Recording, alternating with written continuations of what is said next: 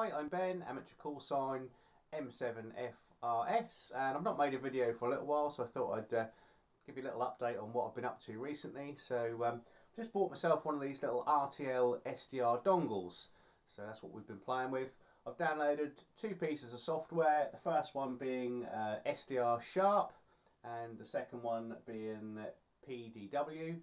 Now, I'm not going to tell you how to download those and get them working on your computer. This isn't going to be a tutorial video. There's plenty of really good videos on YouTube that show you how to do that. But one of the interesting things I thought I'd show you was some of the different things that you can decode on PDW, some different POCSAGs. So POCSAG is the Post Office Code Standardization Advisory Groups. That's what POCSAG stands for. So pages, basically. Now you can go on around about sort of 153.350 megahertz around there. That is the sort of area you look for wide area paging. It's quite busy. There's a lot of activity on 153.350, especially in this area. So I'll just turn the radio up, and within a few seconds, there's bound to be some POCSAG signals coming through.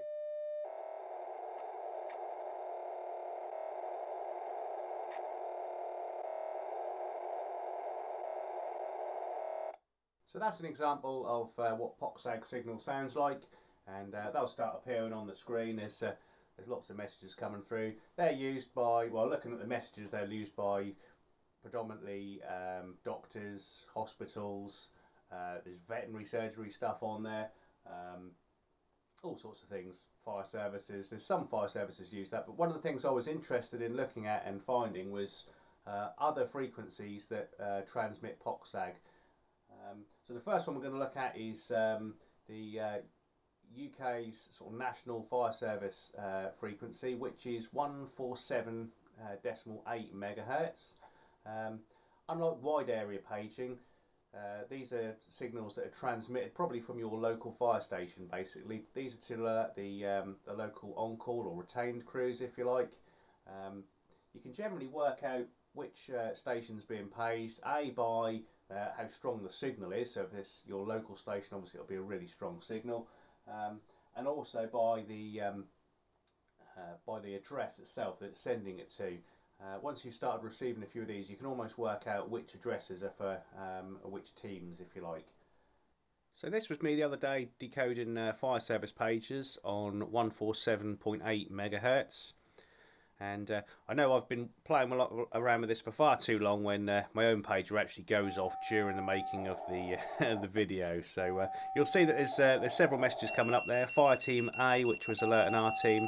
When it says Fire Team B, what that is it's another team being alerted off our antenna, basically. So each fire station has its own antenna which transmits the pages, but the neighbouring station also bounces off that as well. So you'll get one alert off your own antenna, and then a secondary alert from the neighbouring fire station, just to make sure we don't miss any calls. Other messages you might see on there might say something like priority, contact control.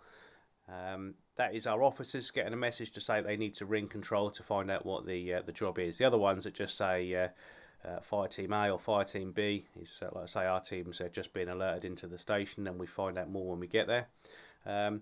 The neighbouring service, again, I can tell it's a different team being called, because theirs just says fire call as opposed to fire team, so I know that's the neighbouring service. And again, we can look at the address, and I can work out that the 7-digit code generally is it will always start with a 0 for the fire service ones, then another number or another 0.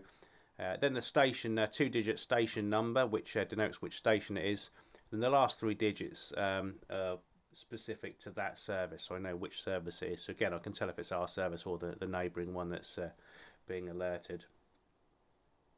The other frequency I was going to have a look at is the RNLI Lifeboat frequency. I believe this works the same way as the fire service one, so it'd be more local, so it'd be transmitted from a local transmission tower.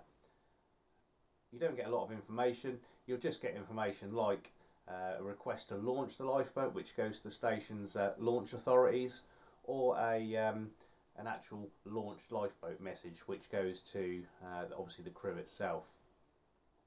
And they operate on 153 0.075 megahertz. And you might see other messages on there, such as crew assemble, or you'll know the system's working because you should get some daily transmitter tests come up on there as well. Anyway, I hope you've enjoyed this video. Well done if you've made it this far to the end. And this is M7FRS saying 7-3 and goodbye.